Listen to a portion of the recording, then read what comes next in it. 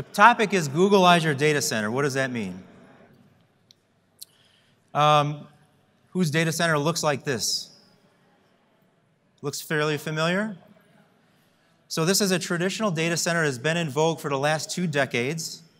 You have your various tiers of storage. When I say a traditional data center, you got your storage, your servers, and then your SAN fabric connecting those tiers in between. So a 3-tier architecture. This is also a hardware-defined data center. Hardware-defined means that I can walk down this aisle here, and I can pick out the pieces of hardware, and I know what's running on. I know which apps are running on that hardware because the hardware is defining what the purpose is, right? Hardware-defined data center. This is what's losing today. This technology and this architecture is losing today to the cloud, right? This is why, if you have this architecture, this is why your CIO and your business units are going to the cloud. So what are the cloud guys doing? All right, this is a picture of a Webscale data center. I'm not sure whose this is, but it could be Google, Amazon, Facebook. Let's define Webscale. First, let's take a step back. Let's define hyper-converged. Anybody familiar with the term hyper-converged? Scott? Good, good. Hyper-converged is a simple term for you take those 3 traditional tiers of infrastructure, storage, networking, and compute, and combine them into one box, right? And Webscale is a flavor of hyper-converged that was pioneered at companies like Google and Facebook and Amazon that you see here. So some tenets of Webscale, as you can see, what don't you see in this picture? I don't see any brand names here at all, right? I don't see any big refrigerator-sized boxes full of disk drives. And that's because one of the tenets of a Webscale data center is everything is based off of x86 servers, one pizza box after another. The only thing a Webscale data center requires is a fast Intel chipset, a lot of RAM, some internal disk drives. And then you can see there's 10 gigabit Ethernet sticking out the back. There's no special purpose appliance in this type of hardware. So that means that all the intelligence in a Webscale data center is in the software. And the definition of a software-defined data center, as opposed to the previous slide, is I can walk up and down this aisle, and I can point to any one of those pizza boxes. I have no idea what's running on them, right? It's the software running on these boxes that's defining their purpose. That's the definition of 100% software-defined. And then the third component, or the third tenet of a Webscale data center is scale-out. We can scale out one node at a time to meet any workload, and my performance and my capacity scale linearly as I add nodes to the cluster. So anybody see Amazon's earnings last month? It was significant because it was the first time that Amazon broke away their earnings for AWS from the rest of the Amazon mothership. And the analysts that covered AWS, Goldman Sachs at the time, they predicted that AWS would have about $1.5 billion in top-line revenue and be zero profit or slightly underwater in profitability. And AWS came out with their earnings about a month ago. They were $4.4 billion in top-line revenue and $660 million in profit. And they're on track this year to do $6 billion in revenue. So that's $6 billion that your CIO and your business units chose not to invest in your on-premise cloud and took it to Amazon's cloud. And there's a reason for that, right? AWS wouldn't be doing very good if all of our data centers in corporate IT were efficient, agile, and cost-effective as a Webscale data center. And so this is what Nutanix does. We bring Webscale concepts that are only found in these giant cloud service providers and bring it to corporate IT. All right, so how do we do this? I have a 3-node cluster here. 3 x86 boxes with some internal flash and some internal hard drives running a hypervisor. This looks scarily familiar to infrastructure circa 1992, right? Except where we take the disk drives out and they're back inside local to each server. But what gives it away as a more modern architecture is A, there's a hypervisor, and B, we've got high-speed flash, right, internals of the box. So what Nutanix does is on your hypervisor, you can see in blue there's a blue box on each one of these hosts called the CVM. That's the Nutanix controller virtual machine. We've taken that SP controller out of your hardware SAN, virtualized it into a virtual machine, and we run one of our storage controllers on each one of your hosts in your cluster. This controller virtual machine is nothing more than CentOS 6.5 running our software, our Nutanix software. We're 100% software defined. So these CVMs do two things. Number one, they are the storage controller for those internal SSDs and HDDs. All I/O to the internal local storage goes through the controller VM and bypasses the hypervisor completely. The hypervisor is not even aware that there are internal disk drives inside of it, okay? The second thing that the controller VMs do is through those top of rack, you saw the 10, in that Webscale data center, you saw the 10 gigabit coming out the back. We do the same thing. Through top of rack 10 gigabit switches, the controller VMs talk to each other and form a cluster. And what the cluster looks like is they take rather than islands of internal disk drives, they pool all those disk drives together into one big storage pool called the Nutanix Distributed File System. Very suspiciously like the Hadoop distributed file system, right? And it is very close. Scott just got done talking about big data. Basically, what the NDFS is a Hadoop file system that we've kind of tailored. We actually use MapReduce and Curator jobs in the background to solve big data-like problems, such as disk rebuilds or distribution of data across all the nodes in the network. And then on top of the Hadoop file system, we layer a Cassandra NoSQL database with our own proprietary algorithm to make it ACID consistent. Because strangely enough, in this storage world, people don't like eventual consistency with their tier 1 apps, right? Funny thing. So that's kind of our secret sauce in a nutshell. And of course, this, like as you would expect, any enterprise solution, we support disk tiering, data tiering between the SSDs and HDDs. We support snapshots, clones, compression, dedupe, replication. Everything is done at VM level of granularity. And just to build this slide out here, we also support Hyper-V, and we also support KVM. So, but let's just stick with ESX for now. What in essence we're doing here is we're fooling your ESX cluster into thinking it's talking to shared NFS storage, when in reality it's talking to internal disk drives. Okay? So the two obvious main benefits of this, of hyperconverged in general, is we get rid of your SAN and your SAN fabric. Okay? And then number two, by putting those disk drives internal again, circa 1992, performance goes through the roof, right? The huge performance gains. When those VMs you're running on host 1 there, they want to do a I/O. It goes memory to SSD. It's tough to beat that for a low latency I/O path. So just a couple of reasons of why Nutanix in particular. Lower time to value for any CIOs out there. You order Nutanix, shipping time, let's just say 10 business days. The morning it arrives, we'll be on site to install it. We'll go and we'll have a nice long lunch. And when we come back, you have a working production-ready ESX, Hyper-V, KVM cluster ready to deploy your tier 1 workloads. Pay as you grow, right? Think of this as just-in-time inventory for the automobile industry that happened in the 60s, 70s, and 80s. Think of Nutanix as just-in-time inventory for your IT infrastructure. You don't have to predict 18 months or 3 years from now how much capacity you'll need, and maybe those spinning disks you won't even use for 24 months, right? That's a lot of depreciation in your IT infrastructure that it's just wasted money.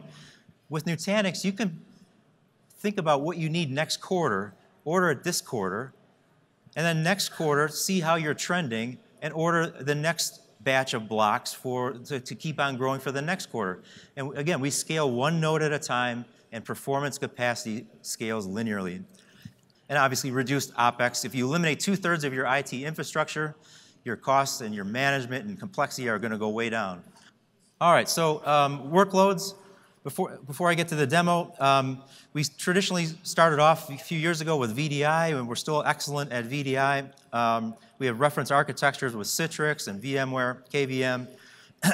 But we also have branched out into Tier 1 apps. So if you think your Oracle or SAP infrastructure is too good for Webscale, architecture is too important, I need to run it on that Tier 1, quote-unquote, vBlock, please stop by the booth afterwards, and I can tell you some customer use cases running SAP and Oracle on Nutanix. And on the lower left there, we have hybrid clouds where you can replicate amongst Nutanix nodes, or you can replicate from Nutanix nodes into AWS or Azure. And then we also have some fantastic big data reference architectures and use cases, as well as unified communications with like Avaya or Microsoft or Cisco. And I want to leave you with something, two things. If there's any questions, please stop by the booth, or you can Google search the Nutanix Bible, and it'll tell you exactly how we do things to a degree of minutia that you'll put you to sleep. I mean, it's very detailed. The other thing is AHEAD's a fantastic Nutanix partner, and they have Nutanix gear in their lab, and they're happy to demo it for you and do like a little mini EBC on site there. All right, so let me break out of this PowerPoint. I think I got a few minutes left. I'm actually doing pretty good on time for once. All right, so what I'm going to log into here is our management element, which is called Prism. So while I'm logging in, we'll stick with ESX as an example. Managing an ESX cluster running on Nutanix is very similar to managing an ESX cluster running on anything else. You do it through vCenter or the web client, whatever you're comfortable with. But this Prism GUI is an additional component that allows you to see what's going on with the Nutanix nodes themselves. It's not like you're going to spend a lot of time with this.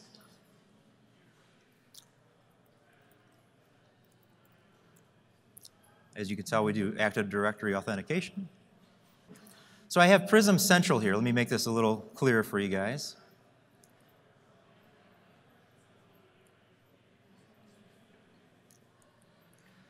So Prism Central is a roll-up or a bird's eye view of all the Prism elements managers running on each individual Nutanix cluster.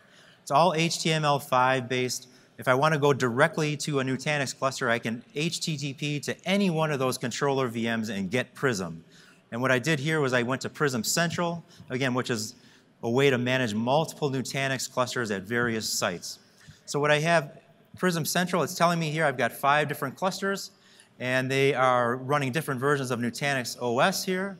You guys see that okay? It's a little small. 786 VMs across all 5 of these clusters. And you can see down here at the bottom, I have 3 clusters running ESX, I have 1 cluster running KVM, and 1 cluster running Hyper-V. For troubleshooting and to get you out of the finger pointing business, if I want to see, for example, which of my hosts, my 24 hypervisors, are the busiest, I can quickly drill down. I can go to the hardware page here, and I can get a list of all my hypervisors running across all 5 of these clusters, and I can quickly sort and say, oh, okay, let's see who's using the most CPU utilization here. So I can sort on the CPU usage, and I can quickly see, okay, there's this one POC 03A hypervisor that's running in the POC3 cluster, and he's using 73% of his CPU.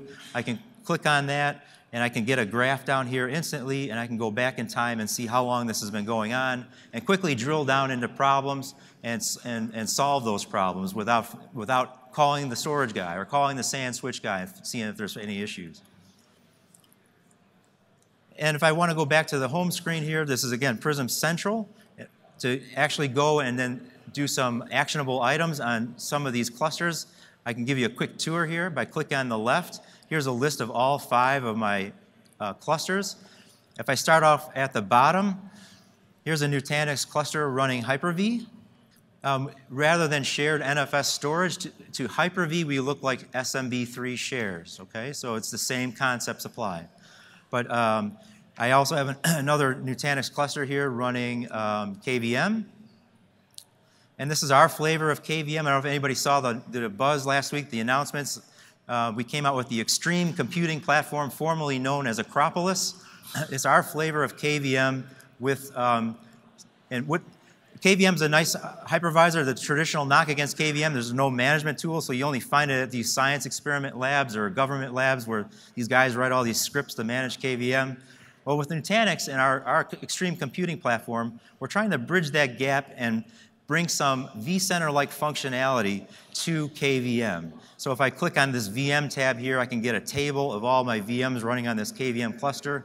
And if I click on some of these, you see there's buttons up here. I can create a new VM. I can create a distributed vSwitch. And then I can access the console on this VM. I can power it on, power it off. I can clone it, take a snapshot of it. So we're obviously not to the level of vCenter, but we're trying to bring some nicer management functionality to KVM. And then finally here, if I have 3 other clusters running ESX.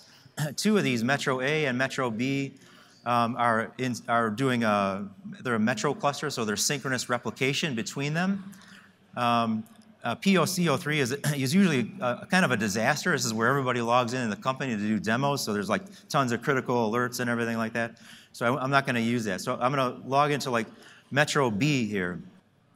And so, we eliminate the SAN and the SAN fabric, right? And bring some agility back to that that you lost with that 3-tier architecture. And a good example of that here is, here's Prism. I'm zoomed in on Metro B, which is an ESX cluster. It's got only 10 VMs running on it, 4 hosts and 1 block. If I want to see what these locks kind of look like, if I go to the Hardware tab and look at a diagram, you can see I have a 2U Nutanix block here, and there are 4 ESX hosts running inside of it. I can click on any one of these and get performance data and performance graphs. Same thing with VMs. I go to the dashboard of the VM tab. I get an overview, top VMs by IOPS, top VMs by I/O latency. I can quickly drill down and to see who's doing what. And finally, if I get that call, hey, I need to present some more storage, provision some more storage to my ESX cluster. Again, we look like NFS storage. So if I go to the storage tab, and I always like the table view, here's the storage pool. There's only one storage pool usually on most Nutanix clusters. This is the Nutanix distributed file system here. This is hidden from your hypervisor. It's not aware that it's basically fancy Hadoop under the covers. All 24 disk drives in these Nutanix cluster are in the one storage pool. And then we carve up this storage pool into NFS data storage, which we call containers, and provision that to your ESX cluster. So what I can do here is just quickly provision a new container. We'll call it Blackhawks in honor of the celebration going on outside right now. And I can get into, it'll automatically mount it up on all ESX hosts in the cluster. And if I click on advanced settings, I can set the redundancy factor. I can thick provision it. By default, it's thin provision. And then I can turn on dedupe or compression or leave them off or do whatever I want so I can meet different SLAs. So I'm going to provision this new Blackhawks container. So that took a few seconds here. And if I go to vCenter, and if I go to, hopefully it's still active, if I go to data stores and clusters, here is my Blackhawks data store ready to go, ready to deploy VMs in under 10 seconds. I didn't have to call the storage guy. I didn't have to provision any LUNs. I didn't have to export any NFS data stores. I didn't have to do any of that, right? I just instantly provisioned this data store.